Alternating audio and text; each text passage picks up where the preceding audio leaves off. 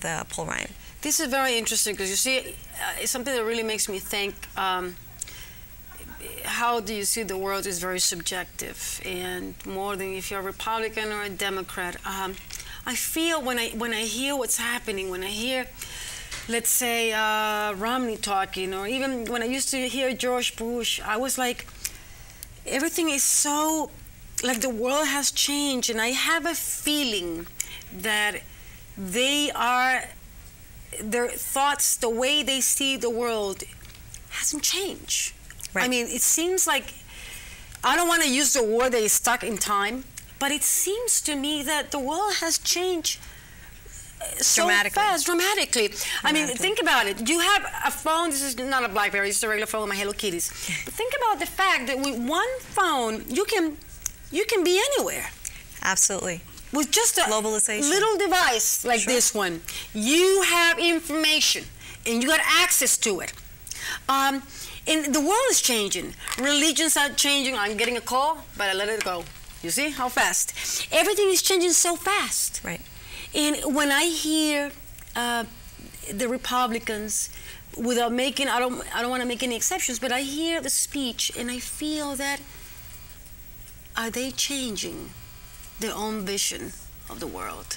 I mean, I think it's certainly difficult, I think, for Republicans to see the change. As you can see, you know, in the U.S., the Latinos are growing very rapidly.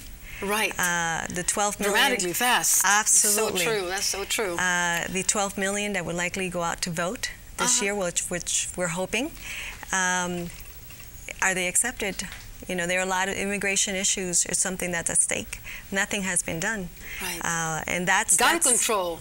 Gun control. Talking about that, Bloomberg was talking this morning about what happened in the Empire State Building. Absolutely. And he said that, well, I'm waiting. I'm waiting these candidates to come clean and say, okay, what do you have to say about gun control? Right. Like I said, I think, you know, what's going to take someone out to vote, they want to know when can they have a job if they're unemployed. Right. That is what that's what Americans want in the U.S. Jobs. There are no jobs, and people need a job to survive. That's correct. That's correct. You think it's going to get better, Mildred? I'm hopeful. I'm an optimist.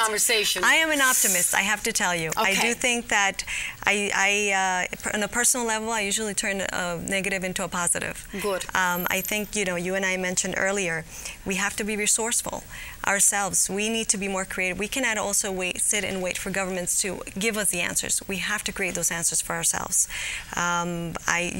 When you introduced me, you say, you know, you mentioned I've done a lot, I do absolutely. I can tell you I have at least 7 different jobs. Right. Why? I need to be skillful. I need to be resourceful. If one thing doesn't work, something else has to work. Right. And so that's the world we live in. Absolutely.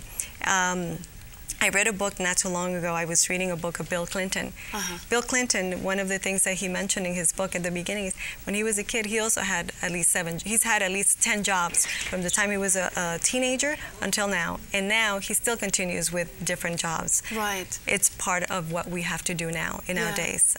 It's a survival skill. Right. And it's a must. We must embrace it. We must embrace it. We must do it. We don't have a choice. Absolutely. We don't have a choice. I tell you, I'm very positive, but like I said, once again, we have big challenges to overcome. And I wouldn't like to be a president, if you ask me, because I just to imagine the amount of pressure they go through. I cannot even think what Obama does when he's, you know, late at night with the TV is off, Michelle is not in the room, he's by himself.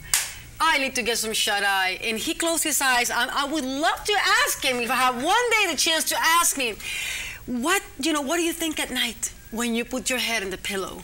Does he ever get any rest? Do you ever get any rest? Do you sleep? Do you need sleeping pills? What do you do? Because it's like I said, all of us, we talk, but to do it is a different thing. And like for us, we're communicators. As an actor, a journalist, entertainers, people, we communicate. But to be on the spot and to be able to take decisions and make them happy and make them happen, make them happy is a big challenge. Right. And make them happen for a world, for the U.S., for more than 300 million people. That's tough. That's tough. That's tough. That's very difficult. But like I said, we can only hope for the best. Absolutely. We can only hope for the best. I want to ask that I know that we're already done with time. I want to ask you something else, Mildred. Oh, no. I got it. Oh, how do we fix the world? How do we fix the world, you think? What would you do if you get into the position that, okay, I'm going to be able to take some decisions? What would you do? Well, I'll tell you one thing. I do think that it is about legacy. Right. My philosophy of life, and it's something that I have done. I am involved in different initiatives related to women empowerment. I'm very passionate about it. I think it's important that we get involved, that we don't just, figure out we're here. It's about what did you do while you were here. Right. And so, you made a difference. To me, it's about what can you make what will you do? What can you do? How can you make a difference? How can you give back? How can you contribute? You should be able to contribute ideas, even to your show. Folks should be able to listen to your shows and send you some feedback, send you ideas about development, about the different topics that you touch on. That's a way to contribute. Certainly, I think people giving back. In fact, the UN recently celebrated the Humanitarian Day. People should be humanitarians. People should be contributing to other causes. It really is a way of creating a better world, certainly of giving other people the opportunity. And by doing so, by changing someone else's life, you're really changing yours as well. That's good. I like that. What do you think, why people is so obsessed with media? Why are we so obsessed? What is it? It's the need for us to reach out for a higher level of thinking. What is it? Besides that you want to be informed, besides that you want to be a better human being, you want to be a better mother, you want to be a better father, you want to be a better wife, a better husband.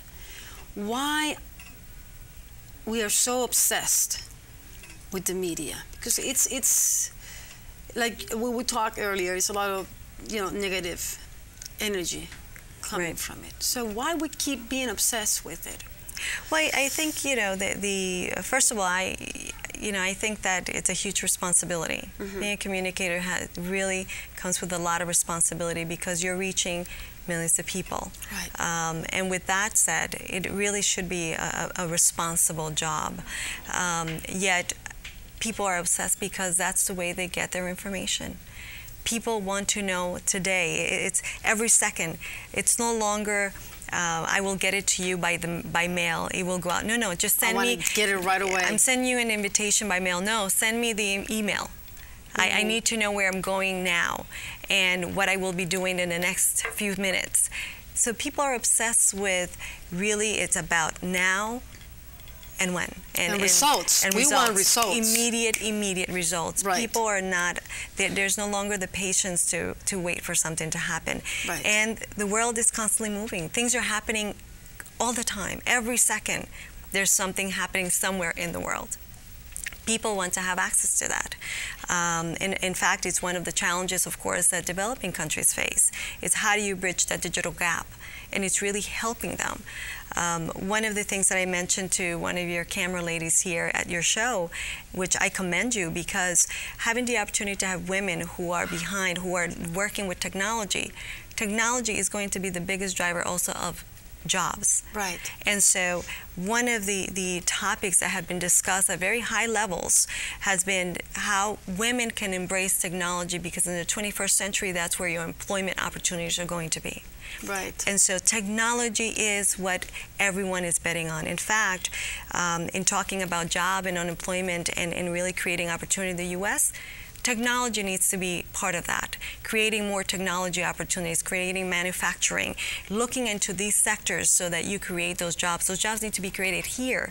We cannot be, doing trade or commerce or buying everything from outside sources, because then we're not creating the jobs locally. But are we ready? I mean, when you really think about that, it's interesting, because you go to any restaurant, any diner, any place there is, you see only Mexicans working those kitchens. Right.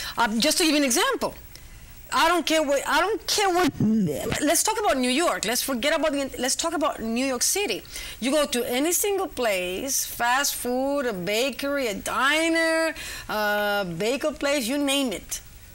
All the hard work are done by many Latinos. Is done by Latinos. So think about that for a moment. Do I see, I don't think so, but do we see people, just regular Americans, doing those kind of jobs? Quite frankly, I don't see that happening anytime soon. The economy is about finding balance, and how can you, it's better, I guess, for business people to pay, I don't know, $400, $500 a week, $350 plus tips. Guys, I done my work. I've been around. I have been around. I'm from the working class myself, and I'm very proud of it. But it's like, do I see, with all due respect, American people behind those counters, running those bicycles in the middle of the rain? Like I said, I don't think so. I don't think so. So it's like, that's why the challenges are so big, because what do we do? Well, what do we do if right now New York says, okay, there's a famous movie done, Un Día Sin Mexicanos, Sin creo Mexicanos, que es. Claro. Right? Yes. We switched to Spanish just for a bit, pero sí o no, la película es muy conocida. ¿Qué pasaría con los Estados Unidos si la mano de obra de los mexicanos no existiera? Claro. ¿Qué pasa con el país? ¿Qué pasa con los mecanismos de funcionamiento? ¿Qué pasaría con los restaurantes, con los diners? So it's like, you think about that and say, wait a second, how we will fix that? What do we do? Right. Well, you know, it's interesting, because that's where there's the hypocrisy of it. Right. Because in fact, when you talk about the Republicans, and some experts have actually talked about, well, yet the immigration is an issue. No, we don't want illegals in this country. Yet we don't want to do the hard work. Right. But so but we don't want to also at the same time give them the opportunity to be legally in this country. Right. So what do? We export, we bring some extraterrestres from out there to come here and work?